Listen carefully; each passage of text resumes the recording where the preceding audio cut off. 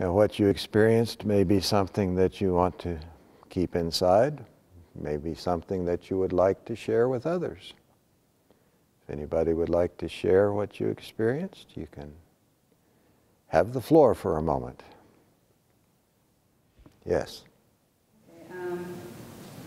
What I was feeling going in this, that I guess I've not had this really before, but when I sat on the bench and it was like a being, kind of reminded me of somebody in robes, but as we got up to walk, I felt, before you even said you're going together, it come like within me, like it was just like one walking down. And I even got a name, like, I mean, it's not even a name that sounds like an Indian name or something, like letters that don't even make sense, but it was just a real comfort. It was just peaceful.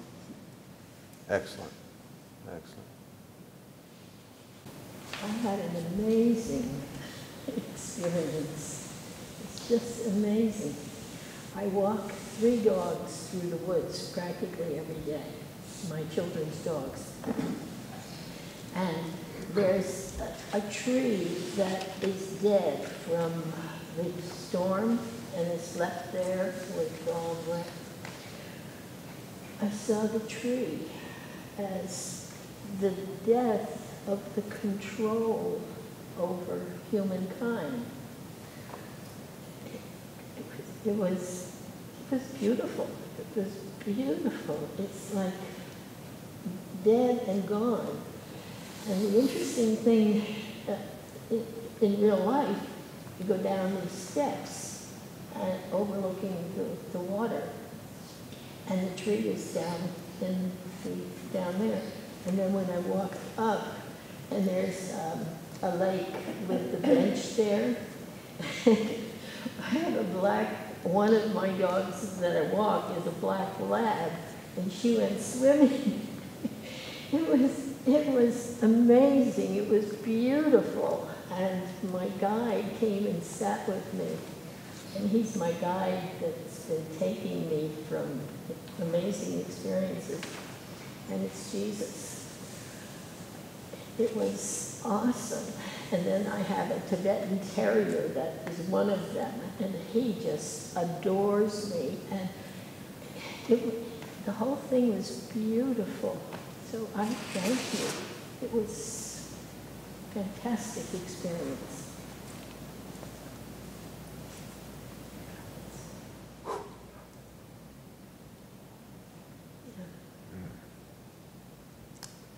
Anybody else?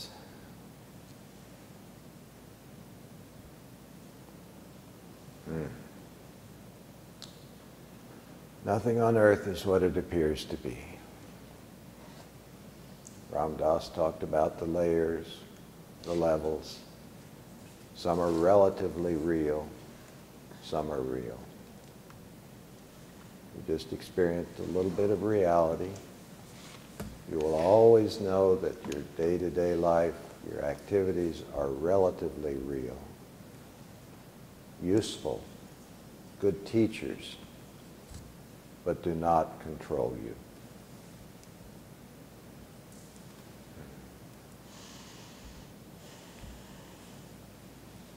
Yes? I don't really remember your voice much at all in all the things we were supposed to do. I kept kind of falling forward and having to bring myself back. But I do distinctly remember walking a path with some being and going to a cave, and at the very end when you were saying, oh, you have a flower, and I thought, well, where's my flower? I don't even know where I've been. And I don't have a flower, and just before you said to open your eyes, a flower appeared in my hand, and it's like nothing I've ever seen before. And so I know I've been somewhere, but I'm not quite sure exactly what happened. Beautiful. So, every experience is perfect for what we need at the moment. Yeah.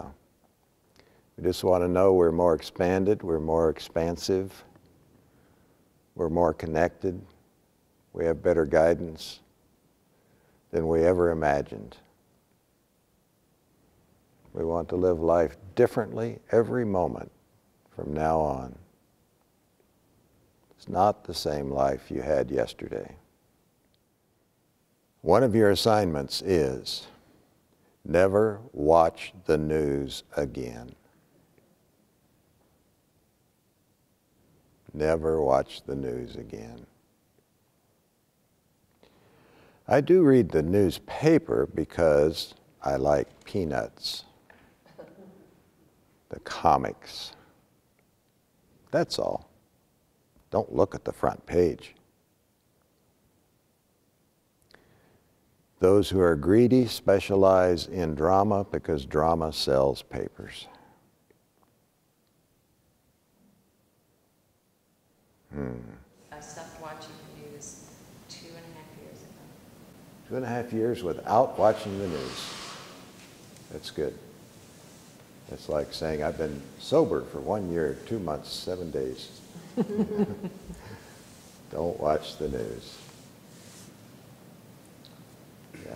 Not quite clear about her talking about how when you're going with the flow, then you gain control.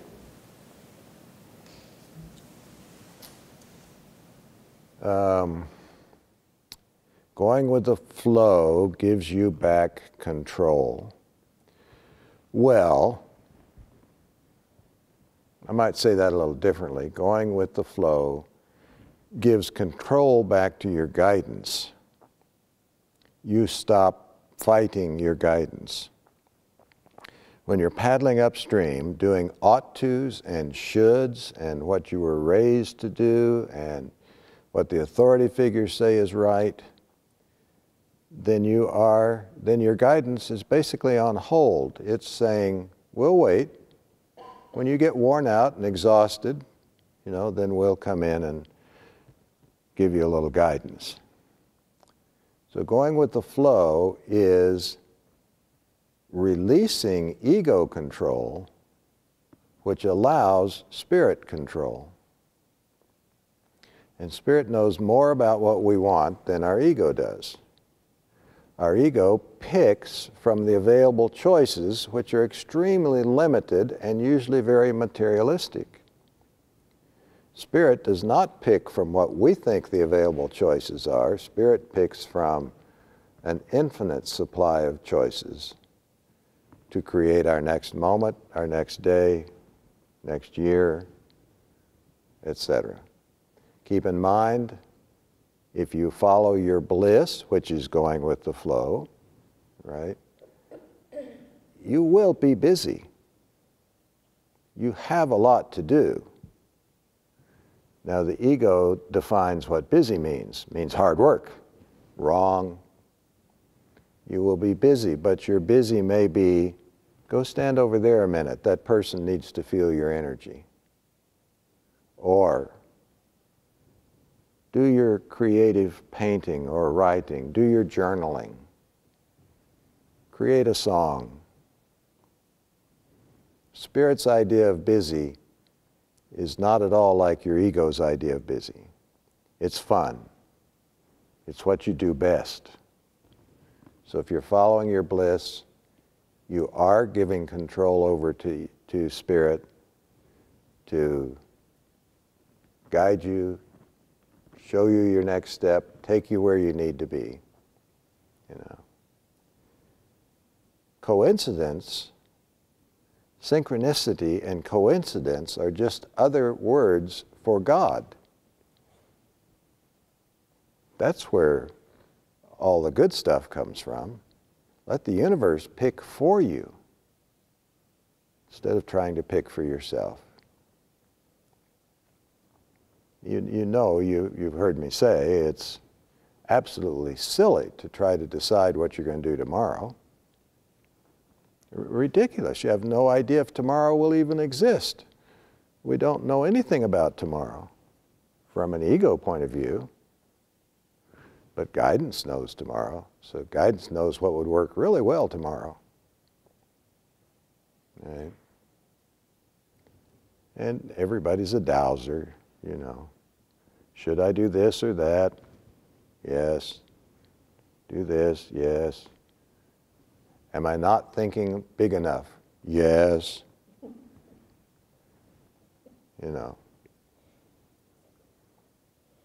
So let Spirit pick everything. That's going with the flow. If it feels easy, it's going with the flow. If it feels like work, it's ego.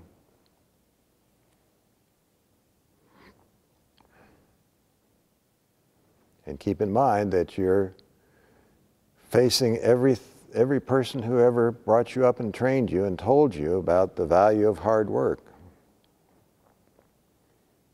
That you were responsible for yourself. You got to look out for old number one. Geez, I'll just quit now if that's the case. I need the universe to take care of me. I don't want to be responsible for me. My responsibility says choose peace. After that, I'm done. The universe then brings the flow to me. Brings it in. Somebody asked Ram Dass once, Ram Dass was saying he likes to listen to Emmanuel. Emmanuel is a channeled being, and he likes to listen to Emmanuel. And somebody asked him, how do you know that what Emmanuel says is right?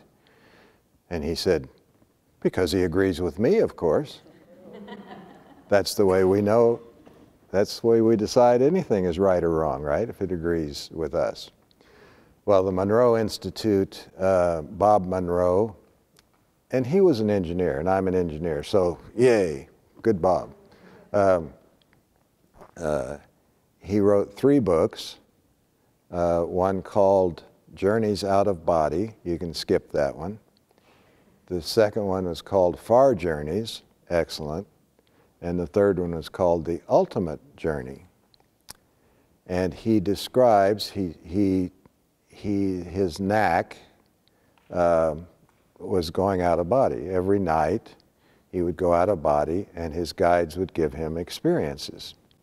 The first book is about him learning to go out of body. And he didn't know, what do you do when you're out of body? Well, you go up and you look at the ceiling. Oh, well, that's interesting. Well, you go through the walls. Well, that's fun. Or, you know, and he went to the moon and he explored the moon and he went here and he went there. And he said, this is pretty boring. And then he got the idea, maybe I could ask for help. So from then on, before he would go out of body, he would ask his guidance to assist him. And from then on, he had a guide. When he'd go out of body, there'd be a guide there. And he'd let them pick. Very wise thing to do. And so they would pick what he was going to examine, what he was going to see. He went through a period of helping people die, helping people get out of their bodies when they were stuck, and a lot of fabulous experiences that he had. He'd do these every night. And then he'd journal them and put them in the books. But one of his experiences was they wanted to take him, he asked if this was his last life, and they said, no, you have one more. And he asked if he could see it. And they took him to where his next and last life was going to be. And it was in the year 3000. And it's just one of my favorite, wow. The Garden of Eden is returning, and it's at its height in the year 3000. And he describes that, and what a place planet Earth is in the year 3000. Everything is just fabulous. The weather is fabulous. The land is fabulous. The energy is fabulous. People are all out of body. They lay their bodies down and they go do their business. Right? Everybody's traveling out of body. Gods and goddesses everywhere. And boy, that just really resonated with me. I felt that is just absolutely correct. So that, you know, if it agrees with me, it must be right. Yeah.